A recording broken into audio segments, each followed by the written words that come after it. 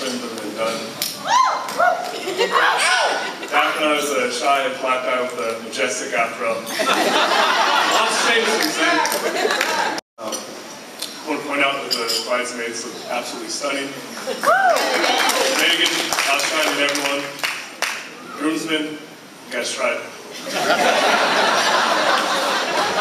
So, I've been told a good speech is like a skirt, short enough to be interesting, yet long enough to cover the essentials. So, let's see how I do.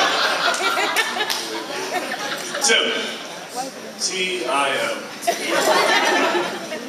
T stands for translator, which doesn't just speak to your ability to connect with people across various backgrounds or your bilingual skills, but also the fact that you kind of need a translator when you start mumbling. I was for intelligent. Not only was Tim a member of the honors program at Santa Clara, but Tim also conducted some first-hand research trying to determine what actions will get kicked out of a San Francisco Giants game.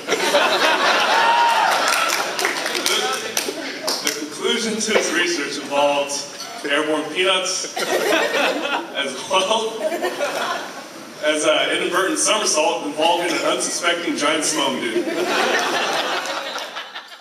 And I would appreciate if you could just kind of paraphrase what it was you said at the end that went over so well.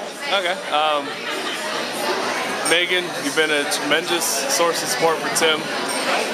You've been there to encourage him to set and strive for various life goals, a new house, a new car, steady job, a good wife. I think you're on track. Between the two of you, your ability to balance your similarities and dislikes into a complementary blend of traits and habits makes you guys a formidable team. Megan, you kind of keep each other in the future. Tim, you think about the present. I wish you guys good luck, but the truth is, you don't need it. What you guys have transcends luck. It's love. Congratulations. I love you guys. What a happy day.